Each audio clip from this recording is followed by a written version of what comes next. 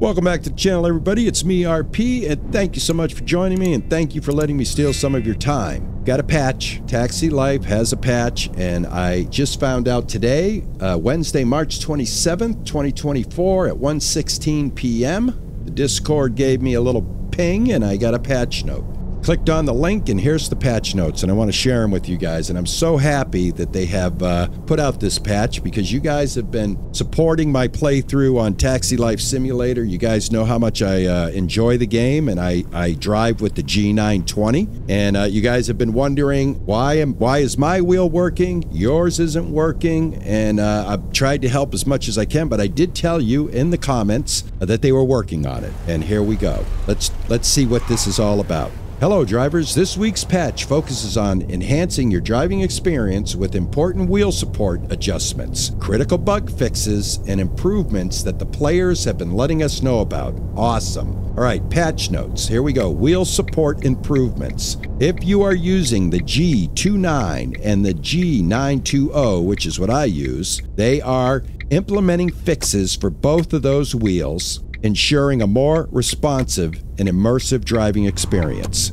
Force feedback on flat roads. Adjustments have been made to the force feedback on flat roads, enhancing the player's control over the vehicle while using a steering wheel. We've also got some more bug fixing. We've got a little more AI improvements here, so they're still tweaking the AI. The fixes have been applied to both the cars and the pedestrians. Language stuttering fix. This has to do with Japanese, Korean, and traditional Chinese languages. There is a traffic law adherence. The frequency of AI drivers ignoring red lights has been reduced, promoting a safer and more law-abiding city environment. That's awesome, man. That'll be great. So like as we roll up to those lights, it should start to look a little more normal. I have not tested the patch yet. As soon as I get done, bringing this news to you guys, I'm hopping right in my cab. I'm definitely going for a ride. I want to see how these patches are working. And if you guys get the patch and you patch up, please let me know in the comments if any of these fixes have helped you in your wheel struggles. I really need to know, and it would really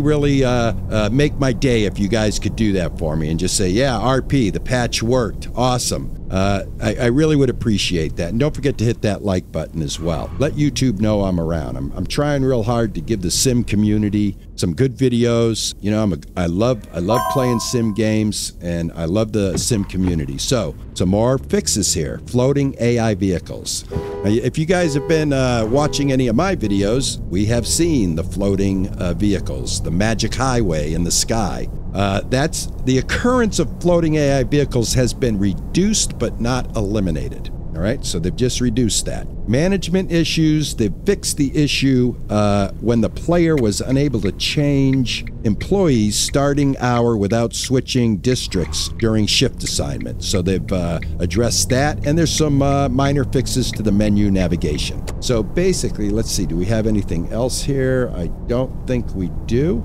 Just basically, as always, we want to thank the community for, providing invaluable feedback. So, and that's important. This is from Mike, SimTrack Community Manager.